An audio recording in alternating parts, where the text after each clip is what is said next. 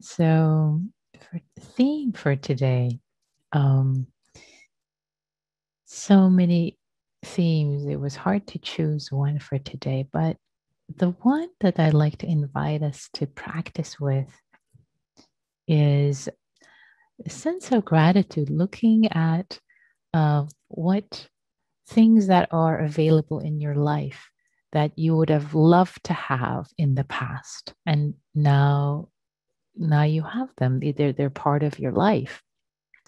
We tend to zero in on what isn't going well, what we don't have.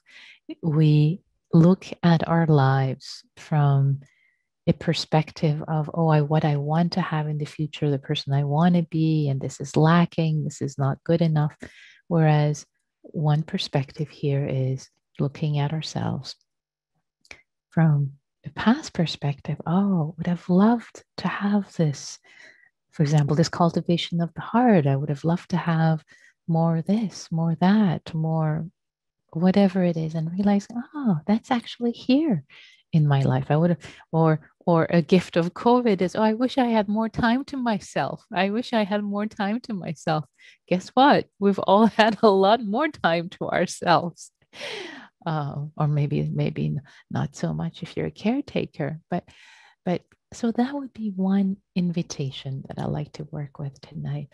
Um, and the other invitations is with gratitude practice when we uh, think of what actually things that we take for granted. Today on the radio, on NPR, I heard this report of the very first experimental operation using gene editing in the body. Instead of taking genes out, it's actually in the body. And the first couple of people who have volunteered are legally blind. They have very, very limited vision. So they're able to actually do the operation, editing their genes in their eyes.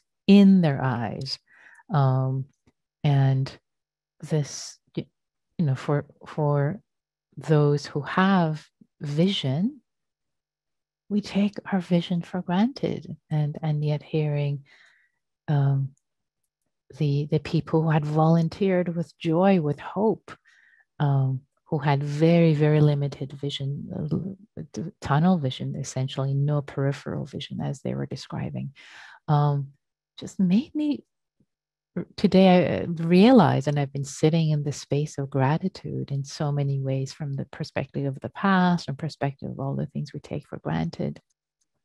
So much to gladden the heart, so much to gladden the heart with, to find support.